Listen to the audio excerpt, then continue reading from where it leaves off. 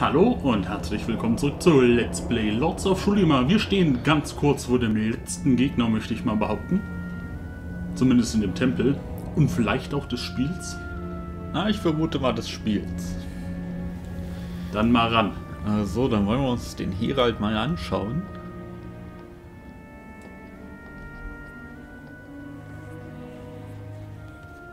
Okay, der sieht anders aus. Ein bisschen. Richtig eklig. Die Hitze ist unerträglich an diesem Ort, der einst der Altarrraum Valvets war. Die Lava unterhalb beleuchtet den Seelenbrunnen, welcher den meisten Raum und Platz einnimmt. Hinter dem Brunnen sehen wir Yuls Herald. Dieser sieht viel größer und viel schrecklicher aus als die anderen, denen wir begegnet sind. Der Herald schaut uns ungläubig an. Die Augen leuchten, als ob sie von inneren Flammen erleuchtet sind. Die Luft um uns herum scheint mit jedem Moment heißer zu werden. Es wird fast unmöglich zu atmen. Ja. Wir versuchen zu sprechen. Der Herald unterbricht uns mit einer Stimme so schrecklich, dass wir zusammenzucken. Es ist, als ob acht Stimmen gleichzeitig zu uns sprechen. Oder 8 Stimmen als eine gleichzeitig zu uns sprechen. Wir sind nicht in der Lage, einzelne Wörter zu unterscheiden, weil seine Macht einfach unerträglich ist. Ich glaube, wir sind nicht möglich, ein Wort herauszubringen, also zu sagen. Ach so, ja, tatsächlich. Also verstehen können wir ja. Ja, das stimmt. Das werden wir jetzt sehen. Da bist du also. Aber wir sind spät, habe ich noch rausgehört. Das stimmt. Ja. Der Wächter besiegt die Verräter. Und all ihre Hoffnung haben sie auf einen Hund gesetzt. Reiten auf einen Hund. Ja, also. Oder vielleicht auf ein Pferd gesetzt im Deutschen. Vielleicht auch so mit aufs Falsche dann noch. Ja, aber wahrscheinlich nicht nur aufs falsche Pferd, sondern auf ein jämmerliches Pferd. Ja, und in dem Abenteuer. Genau. Der hinter dem großen Meer geboren wurde. Der Segler, der die verbotenen Länder erreicht hat. Na, der Navigator. Der Mörder der Prinzen. Der Dieb der Relikte. Ja, die aus dem Tower. Ja. Der Entweiher der Gräber. Habe ich einfach mal übersetzt so, ne? Ja. Der Zerstörer unserer Arbeiten. Der Ausrotter der Titanen. Der Sterbliche. Der einem Gott geglaubt hat. Du hast uns alle vereint. Und jetzt sind wir eins. Es ist fast zu viel Macht für solch eine zerbrechliche Welt. Du hast den Zorn der Acht entfesselt. Und wir werden dein Schicksal besiegeln. Und den Schaden, den du verursacht hast, reparieren. Ja. Guck mal, wir konnten überhaupt nichts sagen. Oh, der hat aber viel Mana geklaut. 10.000 Leben? Ja, der wird nicht einfach. Der macht aber auch gut Schaden.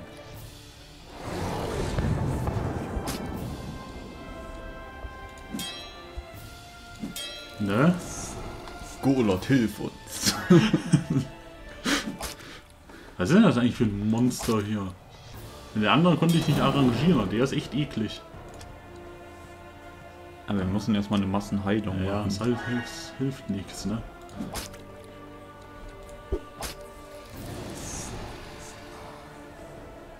So, ich glaube, wir versuchen ihn mal einzufrieren, damit unsere Heilerin vor ihm dran ist. Unterstütze ich. Hat sogar geklappt. Aber ganz knapp nur. So, machen wir jetzt mal die Massenregeneration.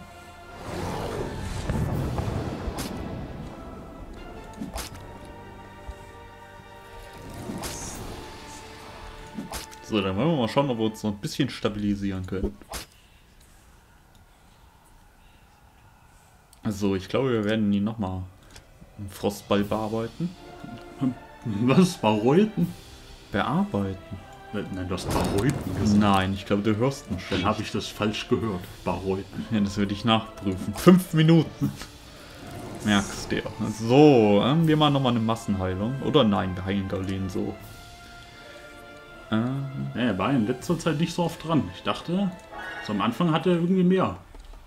Ja, aber er macht halt viel Schaden. Das stimmt. Oh. Gut, das war nicht so mächtig. Ja, sind halt immun, ne? Ja, 10.000 Leben hatte ja bis jetzt auch kein einzelner Gegner, ne? Das ist Rekord. Nee, ja, ich glaube. So. Ich glaube, wir machen mal den Meteor.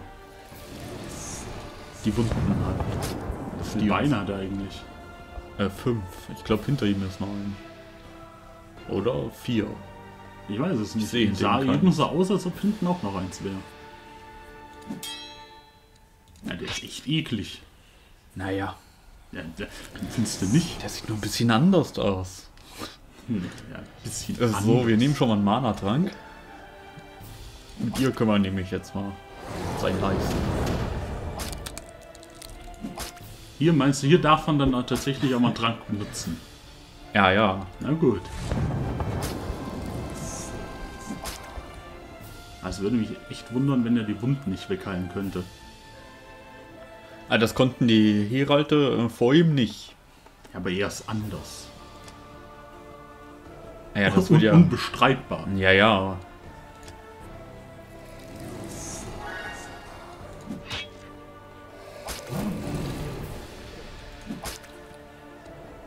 Oh, ich dachte, dass sie vergiftet. So, ja, nimmt auch einen Mana-Trank.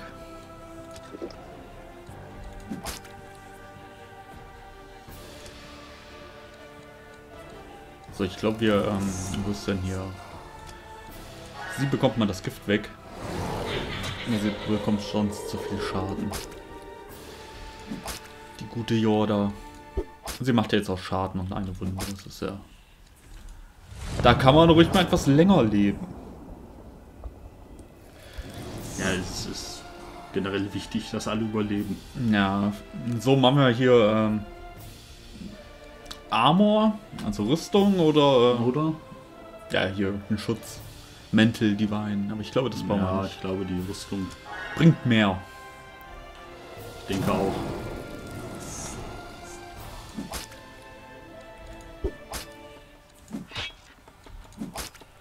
Irgendwen erinnert ihr mich auch.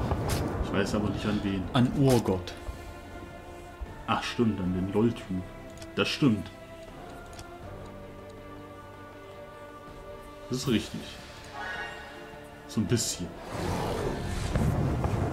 Ach komm, die Wunden geheilt, kommen sie neu. So. Ja, Hauptsache ihr kriegt auch viele.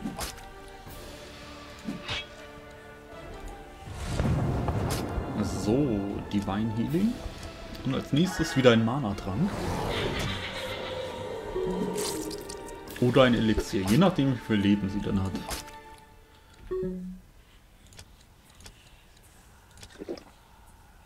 Ja, jetzt hat sie volles. Ja, deswegen ein Mana-Trank. Oh, das war der letzte gute. Ja, wir haben noch Elixiere. Ja, die trinken wir aber nicht. Wenn man sie brauchen, schon. Und so wie viel Leben hat er denn noch? 6000? 5000. Ah gut, die Hälfte haben wir jetzt. 37 Wunden. Und gut 130 Schaden jede Runde für ihn. Ja, Gaulen könnte ja theoretisch auch dann einen schlechteren Mana-Trank nehmen, damit er mehr Vergiftung noch stacken kann. Ja. Die sind ja nicht so teuer. Die sind eigentlich relativ günstig sogar, meine ich. Oh, und wir heilen jetzt hier ein paar Wunden.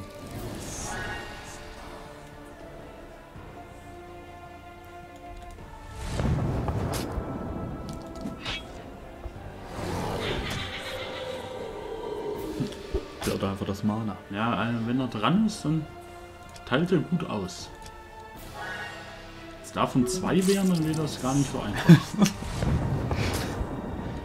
2 riesige Bestien.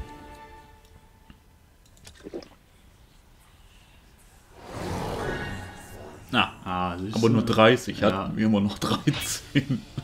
Ja, das ist nicht schlecht. Ich werde weiter Wunden versuchen. Ja, das läuft. Vor allem, weil es auch eben eine Runde kostet. Und bei 47 Wunden hat er vorher wenig Schaden gemacht. Bevor sie geheilt hat. Wohl wahr. Und außerdem macht der Meteor nicht wenig Schaden. Meteor finde ich generell ziemlich stark.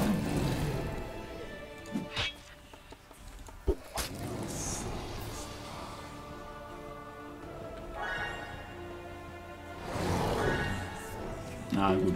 Ja, jetzt hat er keine mehr. Jetzt machen wir es verwirrt. Trotzdem würde ich an unserer Spielweise nichts ändern wollen. So meiner Meinung nach lief das ja eigentlich ganz gut. Ja, wir werden schauen. Vielleicht setzen wir den Frost... Ach, wir könnten hier mal unseren Meteorzauber ausprobieren. Den ganz mächtigen. Ja, mach mal. Wenn wir denn genug Mana dafür haben.